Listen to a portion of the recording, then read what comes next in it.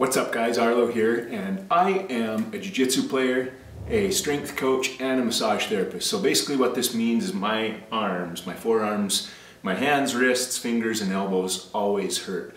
They're always trashed, and I'm going to show you what I do for recovery.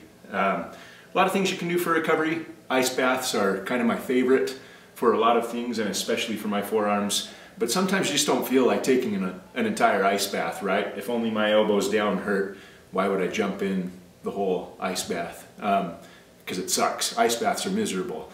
But a lot of times I'll just do from the arms down in a trash can. So I have my trash can here full of nice big chunks of ice.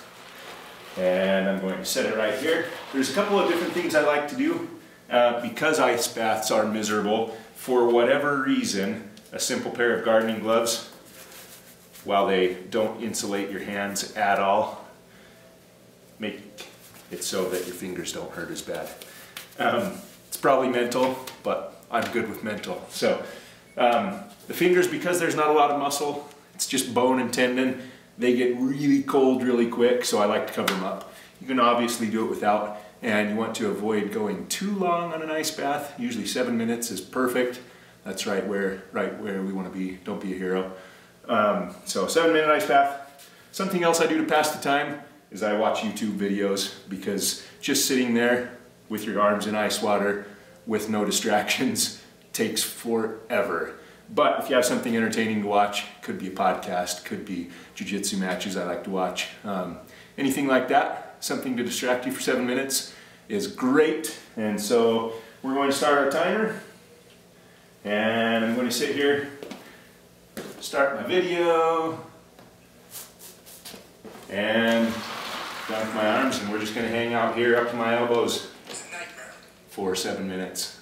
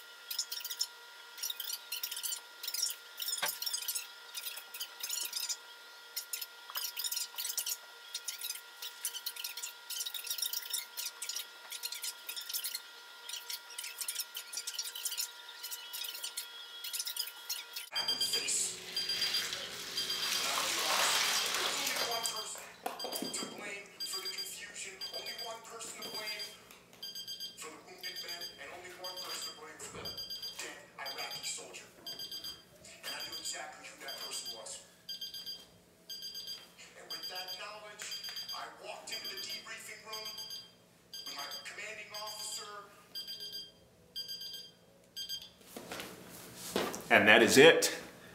Plenty red, plenty cold, little stiff. Once I warm up again, I will feel much, much better. That is a quick, simple way, 7-minute ice bath for your arms in a trash can.